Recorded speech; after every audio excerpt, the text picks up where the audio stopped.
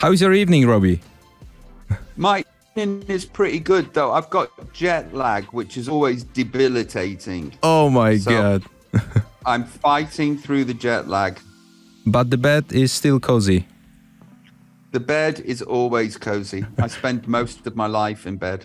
Robbie, I have to say that this is a great honor to have you here. Thank you for the chance to have a chat, especially now when all your fans in Poland, I have to say that loud, are waiting to see you again in Krakow. How do you feel about it? I feel really good. There was a really nice thing that the fans did for me last time I was in Poland. And it was just a simple thing where they got out these red balloons all at the same time and then let the red balloons go into the air. And I think it was during a song of mine called Love My Life. I think that was when it was. I was here. And it was just very nice that, you know, people had got together and organized that. It's a nice memory for me. We're just waiting for you. A lot is going on in your life right now, the start of your week. As I can see, you got the jet lag now, but that was so busy for you. You just announced the European tour. How do you feel being in the game again, on the stage? How do I feel? But you know what? I feel there's somebody that hasn't rated themselves very much as a performer or as a singer. I feel more confident than I've ever felt in my life. And I'm looking forward to getting better at what I do. I'm looking forward to getting on stage and not hating myself as much as I used to hate myself, and being able to find the freedom in that sort of relinquishing of the chains that once held me down. So how does it feel to be back in the game? In short, I can't wait to get going. I don't know how long that'll last for. As soon as I start getting exhausted, I'll have other thoughts. But right now, I just want to get out there and be the best version of myself. As long as you can, Robbie, please do that. On the occasion of the 25th anniversary of your solo career, you gave us the 25, which is brilliant, Robbie. And I have to say that I think you did it in the best possible way. The album is complete. Yeah, my management said to me that we should mark the anniversary of a 25 years solo. And I'm not a big anniversary kind of person. I'm not bothered about my birthday. I like Christmas Day, but apart from that, all other anniversaries I'm not bothered about. But I'm glad they said that I should do it, and I'm glad that we did do it, because it's made me happy to sit down, hear these songs reimagined and reworked, and to be able to get to understand what has happened to me over the last 25 years, 27 years now. And understand how lucky I am. I'm very grateful. So the anniversaries can be perceived differently. They can be approached as a reckoning with the past, as you said. For others, they are an amazing, I think, driving force to just hit the stage and hit the life again. What is this particular anniversary for you? What that means to you? It puts a full stop underneath a career, a chapter in my career, and it means that then I can now go forward and reimagine it in any way that I want to. And for me, just in my body and in my mind, that's incredibly intoxicating, because, you know, I don't have to feel or behave in the ways that I once felt and behaved, whether that is emotionally or creatively. So, this is now the third act in my life, and I've got a lot to look forward to. I've got the film coming out, and I've got the the documentary coming out on Netflix, and I have all of these ideas musically and in business too that I want to do and succeed with. So, it's never been better to be me, you know, and I can say that from a place where there was very dark periods. I'm not in those dark periods anymore, and that feels good. You're so looking forward to the future. It's really nice to hear that, Robbie. Even when you're in the jet lag of your life.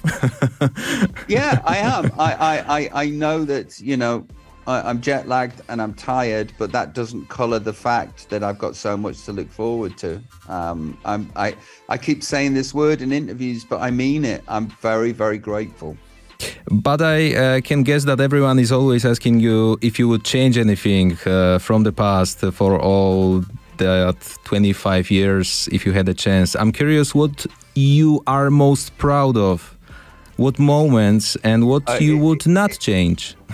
It's not the moments that I'm most proud of. It's just the overwhelming feeling of what it's all meant. And I understand where I'm from, what I was, and the chance that this would happen to somebody like me is 15 trillion to 1. And it's not lost on me. So would I change a few things? Yeah, I would. Understanding now what I need from my set list as I go forward in my life, there are several songs that I wouldn't have released, and there are several songs that I would have released in their place. But that's life. There's nothing I can do about that. Can't change that now. But the question was asked, what would I change? And that's what I would have changed. What would you not change, even if you had the opportunity to go back in time? What would I not change? I wouldn't change the day that we wrote Angels. I wouldn't change the day that we wrote Feel. There is a lot of days that I wouldn't change. Yeah. In fact, most of them I wouldn't change. We're gonna hear them in Krakow. Let's get back to that great information. Sorry for the private question, but did you have permission from your children to go on tour, Robbie? Not really. I don't have permission. They don't want me to. Oh my God, why? Yeah, they don't want me. They don't want Daddy to go away. There's always tears and it's always emotional. When I have to leave, even if it's for like 4 days, they're very excited that I do what I do for a living. They love it. You know, I think that it gives them immense pride, and them being proud makes me proud too. You're such a hero for them. Do you try to be a star to your kids like your dad was for you as a comedian and a singer? Yeah. I know what my father meant to me and means to me. And I can see that is happening to them. I can see through my eyes when I was their age, what I'm meaning to them. And that feels really good, just knowing that there is this bond that grows every day, and this appreciation for me and appreciation for them in return. It's something that the universe does that's incredibly powerful and intoxicating. I love it. You seem to be a great dad. I was wondering yesterday when I was thinking about you, preparing to the interview, imagine the moment when one of your children just turns 16, comes to you and says, Dad, I got an audition in a band and I'm going on tour. What do you say? I'd love that. I really genuinely would love that. I'd find it very peculiar if any of them wanted to become lawyers and doctors. I wouldn't understand that.